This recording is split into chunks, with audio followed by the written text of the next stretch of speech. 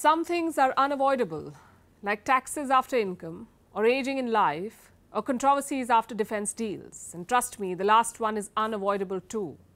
There could be multiple concerns, sometimes over quality, sometimes over quantity, and always over cost.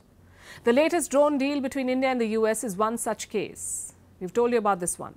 India is all set to buy 31 drones from the United States. And what's the price tag? Multiple reports mention $3.5 billion, $3.5 billion for 31 drones. Now, we did the math.